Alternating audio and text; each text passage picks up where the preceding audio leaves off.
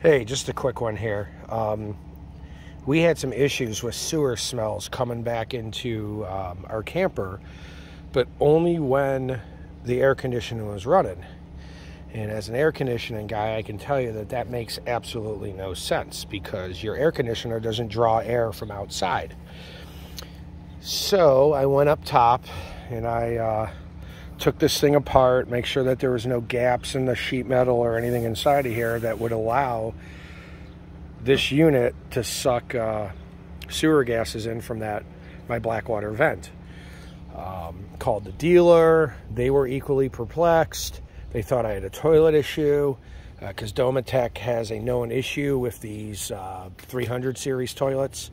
I took my toilet apart. Everything was bone dry inside, and I told them, I go, inside the bathroom is the best smelling place in there when we're running the air conditioner.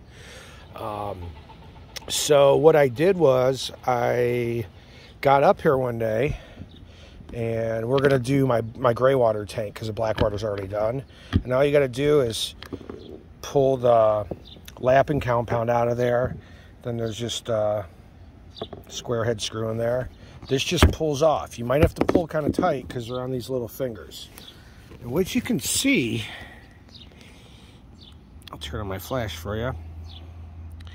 See that black pipe in there? That's your ABS pipe. That goes all the way down to your gray tank.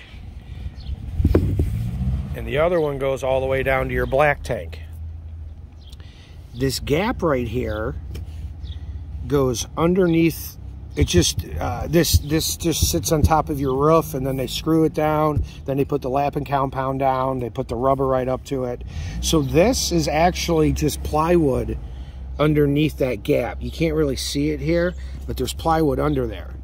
And it's actually open to the framing of your roof.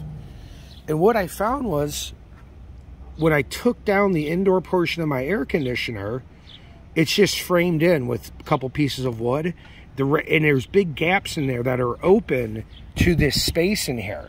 So whenever the air conditioner ran, it would suck air from inside the camper, but it was also sucking air from inside the roof cavity and sucking air through this little tiny gap right there. Now, I thought to myself, there's absolutely no way that that's it. That's way too crazy of a situation. But what I did was I sealed it up with a little bit of thumb gum. You could also use silicone or just regular caulk or anything like that, and it took care of the problem.